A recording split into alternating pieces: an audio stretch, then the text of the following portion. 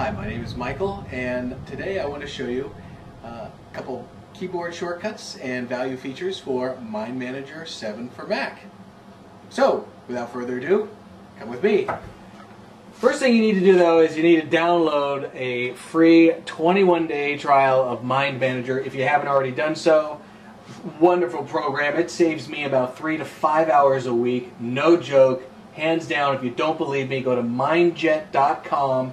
Take a look at their homepage, the value of an hour. What is the value of an hour to you? Well, if it means a lot, and you want 3 to 5 hours back in a work week, go to mindjet.com, take a free trial, look at their map gallery, take a free tour, and get started.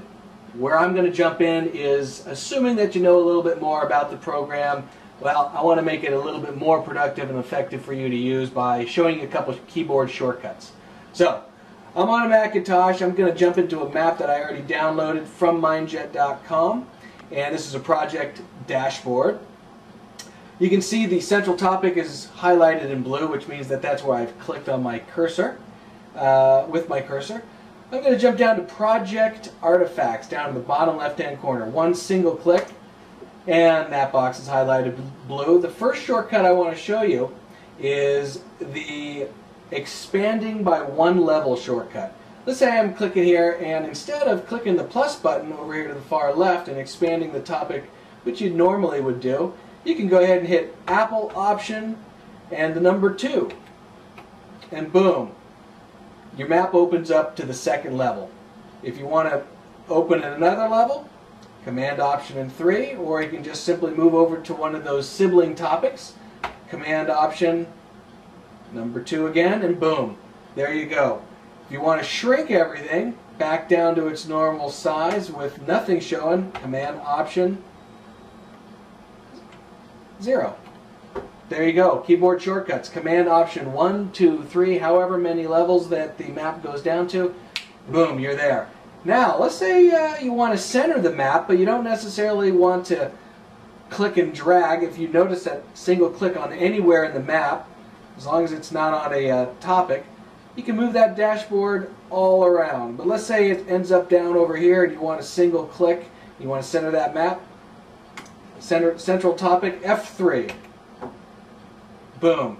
And it even expands at one level with you. Now remember, Option, Command, number 1. Brings you to the single level. Okay, those are a couple keyboard shortcuts for you. Right now I want to show you, with any effective tool, you got to set it up to where you're comfortable and what you want to see up here on this toolbar. I'm going to show you right now how to customize your toolbar. You want to go up to View, up in the top of the screen. Click View. All the way down to the bottom, Customize Toolbar. Click that. And up comes all the features that come with MindManager for 7 for Mac. I particularly like to have my colors up there at my disposal. You know what? Oftentimes the text might not be as big as I want it, so I like to have that zoom in feature. And as you can see, I'm just clicking and dragging and bringing those icons to the top of my toolbar. One more. I like, once again, my fonts. I like to make sure the fonts are big enough for me to read. Boom. I've customized my toolbar. Click Done. I'm off to the races. Next time I enter MindManager, everything's going to be there for me. Just where and the way I want them. Let's see. A little fun. I want to show you really quickly how to attach a file, or you can even hyperlink to a file within your computer. So let's say I'm over here at the organizational chart, down bottom right hand corner. I'm going to go ahead and click that. I'm going to hit F3. I'm going to center that. There you go. I've got all of my looks like contacts for this particular project. And I'm going to shrink this. I don't want to see all this stuff. So Command Option 0. Let's say I wanted a hyperlink to a document. And the organizational chart, let's have some fun. If I'm going to be presenting this, I'm going to go up to the top here, Hyperlink. I'm going to click on Hyperlink. I have the ability to now hyperlink to a web page, a URL, a specific topic within my map, a file folder, or even an email address. I'm going to particularly hyperlink right now to a folder within my computer. Go ahead and click folder. Up comes the choose button. Click choose, and there is my desktop, my hard drive, my external drive. For this particular attachment, I'm going to go to my documents. AVIs, you know what, let's make it fun. I'm going to hyperlink it to my Jimmy Buffett videos. I click open. There it is. I click OK. Now, I've got a little folder icon in the bottom right-hand corner. I can go ahead and click on that.